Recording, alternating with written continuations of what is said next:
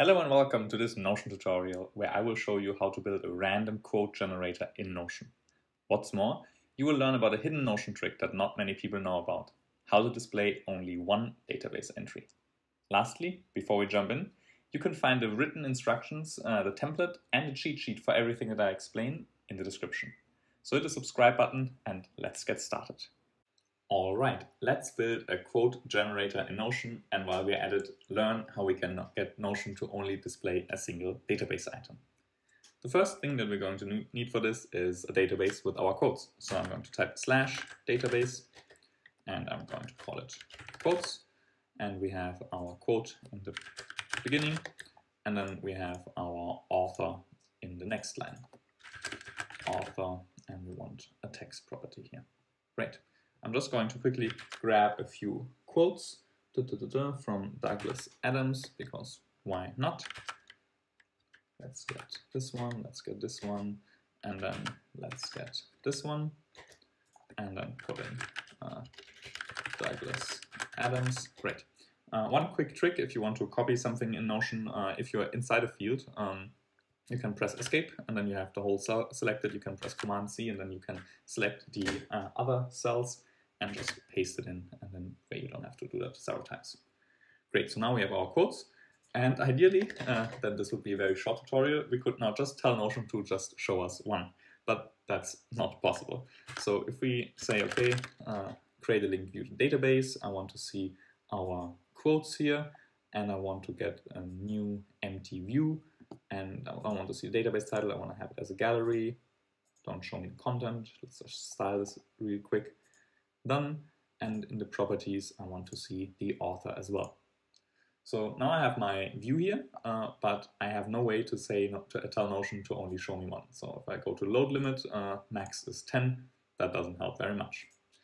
Now I want it to display only a single entry, and it's possible, but it will take a little bit of work. Basically what we need to do is we need to filter the database here for something that's A, unique, and B, random. It has to be unique because you only want to show one entry, and it has to be random because you want to show different entries every time. Otherwise, what you could do, of course, is you could just say, okay, filter by quote, just look for the dolphin quote, right? Now I have one, so it's unique, but it's not random because it will just stay that one. So I need to get some sort of random number in here. Now, random numbers in Notion are easy once you know how it works, but at first it can be a little bit confusing. So let's just create like this random number property. Let's get a formula. Great. And ideally, we would just have like a random command, right? We could just like pick a random number like this, but as far as I know, there are no Notion formulas that do that. If you know one, let me know below. But I'm pretty sure that we need like a slightly longer formula. And the longer formula that we're going to use is going to build upon the ID command. So if you put ID in here, you will get a static ID that's unique to the entry. But it's not just a number, it's a string. You see there are also letters inside. But it's great because it gives us this like random starting number. It's not dynamic, but it is random, and that's great. So the whole formula for this is going to look like that. And don't worry, everything is in the description below, so you can just copy it from there. There's also a template and a cheat sheet, so you never forget how to use random numbers in Notion. But I'm just going to walk you through this real quick. So the first thing that we're going to do is we're going to take the ID, and then we're going to replace every single letter in there so that we are just left with numbers. And then we're going to cut it to 8 digits.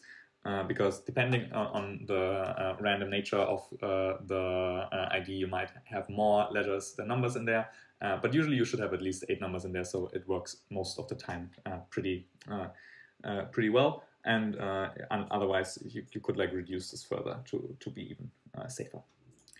And then what we're going to do is we're going to do a range of calculations, and among others are going to multiply it with the now timestamp. And the timestamp for now, let's just get now quickly. now gives you a unique timestamp that's sometimes formatted as a date, but what it is in fact is a range of numbers. So if you can just, I think we can just do to number with this one. Does it work? Yeah. So it gives you that fairly long number, and what it is the number of seconds that have passed since 1st of January 1970. Either way, it's a long number and it changes every second. So this one is dynamic. And if you put these two things together, you get a random number that changes every second, because the last building block is mod, and mod divides two numbers and returns the remainder. And that makes sure that you get not just like an ever-growing number, right? Because like the seconds from the timestamp, they always obviously just get bigger. But thanks to mod and this like returning the remainder, the result of the division will be a different one every single time. And that's how you get like a pretty random number in Notion. Great. So as you can see, we have different numbers here. And we could already use this now to sort, right? Like if you had now a big database and you just want to shuffle entries, this would be enough. We could just say, okay, please sort by our random number. And now every time we reload this page, something else should be at the top. So, okay, we have the code here. Let's go into the database maybe for a moment. Open this, go back to our quotes and see whether there was enough of a time pass already. Oh, no, the one is still at the top, but we see the numbers are different. So with 3 entries, obviously, you still, even with the randomizer, you might still end up with the same ones on top, but you see where I'm getting at. Now you will have different ones here every time, but you still have at least 10, because that's the max load limit that you can set. So in order to get Notion to only display 1, ideally again, we would just be able to go to filters and say, okay, filter please by, let's remove this, filter by the random number, and add this to an advanced filter so that we see all options, and then give me the biggest or the smallest. But unfortunately, we can only compare it to a different value that we need to put in, and that other value is static, so we can't say, okay, just pick, show the biggest out of all of them. That's not possible. So we need a separate database to do this actually.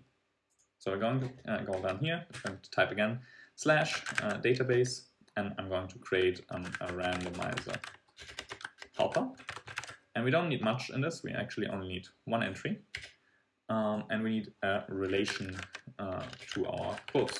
So let's get this, let's go to relation,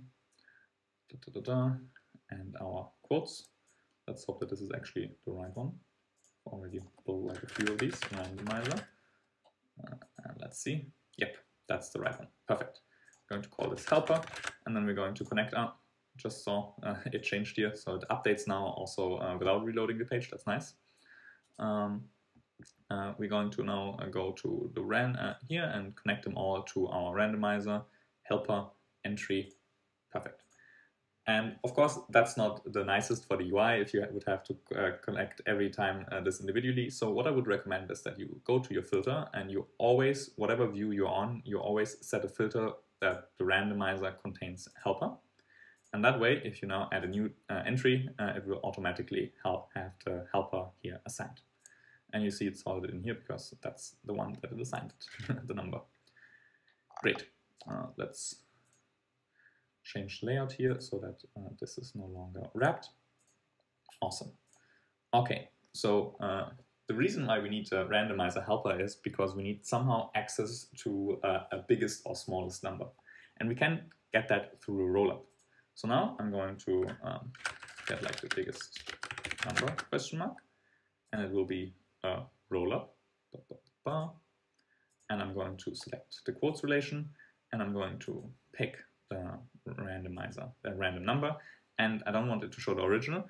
I want it to show either minimum or maximum. Both of them work, does just the same, but now we have a single number out of these. And as you can see, it's actually not aligned right now. So like if you set it up for the first time, now it's aligned. There's sometimes like very small lag. So, but after you reload the page, everything will work properly.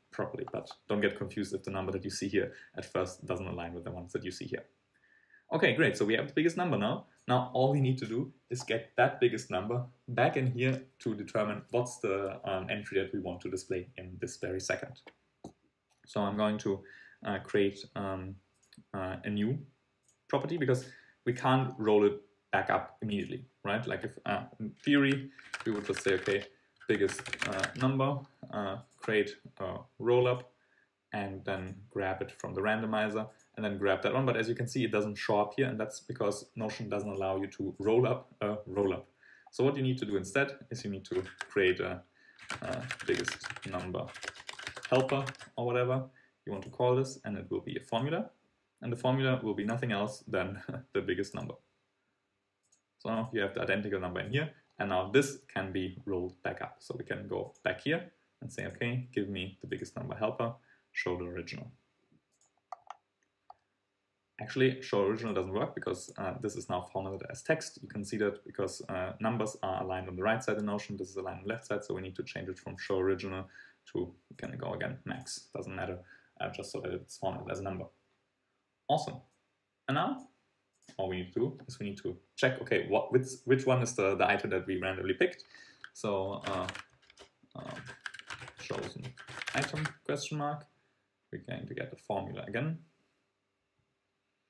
And that formula will be that entry where the biggest number equals the random number. So now what it does is it will take all the entries that we have in here, determine what's the biggest number out of those, feed that back into our main database, and then check, okay, which one was chosen. And because the numbers are random every time, the biggest number will be a different one every time, and you get an actual random selection of one entry. And we can filter for chosen item is checked. And now you only have one database item, and it will reload every time you open the page, every time this number updates, and you get a different quote at the top of your workspace.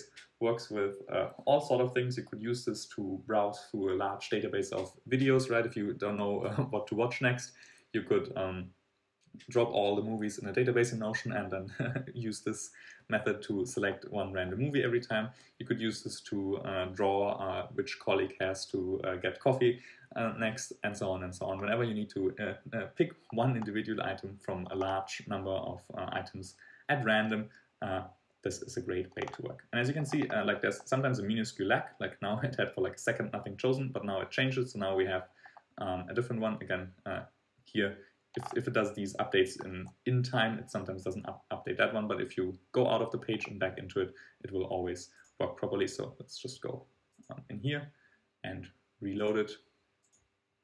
And now we have a different quote at the top of our database. And that's the complete walkthrough. Now you know how to build a random quote generator in Notion, or pretty much any sort of pick one from a list of many projects. If you have any questions, leave a comment below, I answer every single one. Also, don't forget that you can download the template plus the cheat sheet for all these formulas for free with a link in the description.